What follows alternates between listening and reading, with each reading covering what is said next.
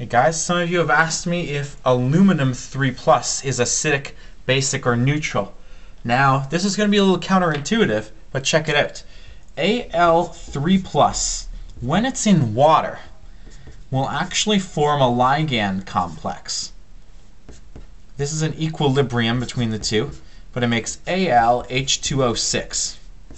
6 waters surround the aluminum. For those of you into Vesper, it's an octahedral arrangement, but that doesn't really matter right now. What matters is that this is all one big chunk. Anytime you have an Al3 plus ion in water, this is probably going to be present. Now, here's the big deal. AlH2O6 with the 3 plus charge can act as a Bronsted-Lowry acid. What I mean by that is it can donate a proton to water, making H3O plus. See how it donated a proton?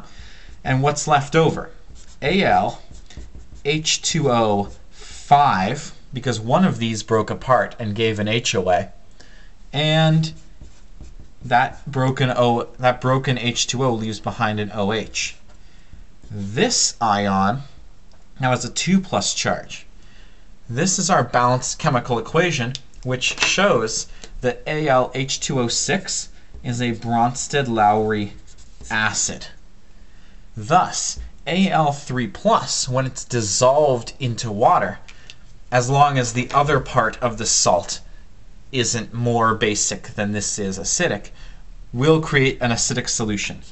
AlNO3,3, for example, will give you an acidic solution. What else dissolves with Al? I'm not even very good at my solubility rules. Let's just go with this one for now.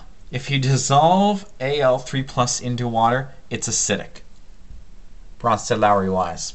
For those of you who are extra keen, you might recognize that because this has a plus charge and can accept electron pairs, it's also acting as a Lewis acid. But if you're asking if it's acidic, basic, or neutral, that's probably not what you're asking about anyways. So your answer is acidic. There you go. I hope that made your day. Enjoy life.